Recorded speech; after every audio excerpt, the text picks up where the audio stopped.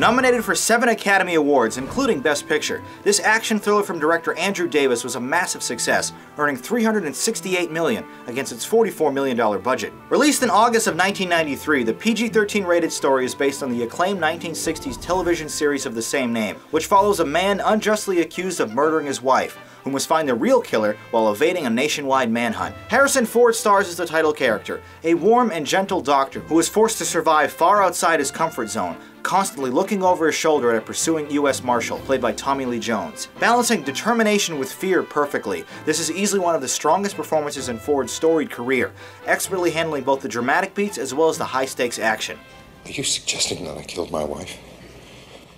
You saying that I crushed her skull and that I shot her?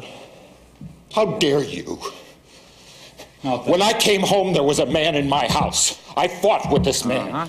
He had a mechanical arm. Plastic? You find this man. You find this man. How tall is he? He took everything from me. Oh, Jesus.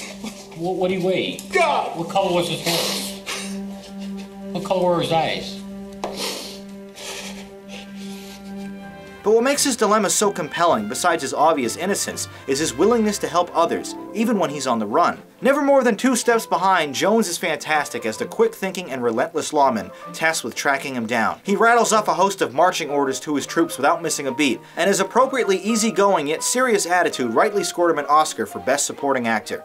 Sadly, however, of its 7 nominations, TLJ's trophy was the only one The Fugitive took home that year. When Ford confesses in a tense standoff that he didn't kill his wife, Jones responds, "I don't care." This adversarial yet respectful relationship between these 2 men makes for an intriguing backdrop to the story. As a result, however, the supporting cast is mostly underutilized, but does include great work from Joe Pantoliano, Andreas Katsoulis, Joran Krabe, and early appearances by Julianne Moore and Jane Lynch. The centerpiece sequence that kicks off the film sees Ford narrowly escaping his prison transport bus just as a locomotive crashes into it. Davis crashed an actual full-scale train for this scene, and it results in an incredibly tense and realistic moment that is perhaps the film's most memorable. Even at a lengthy 130 minutes, this is an expertly paced experience that moves briskly. Cinematographer Michael Chapman makes great use of the Chicago locations by framing the action with wide, steady cam shots. A low, ominous score from James Newton Howard hangs over the film, which even manages to make a scene of Ford hurriedly shaving his beard exciting and tense. This is a believably handled chase movie that never disrespects the audience's intelligence, and the payoffs during the final act are that much more rewarding because of it. A captivating film no matter how many times you watch, The Fugitive is a taut and suspenseful script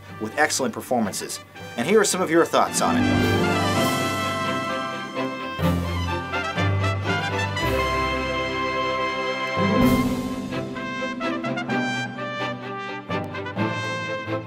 A double 9 for The Fugitive. You love the suspense and acting scoring this an awesome, and I completely agree.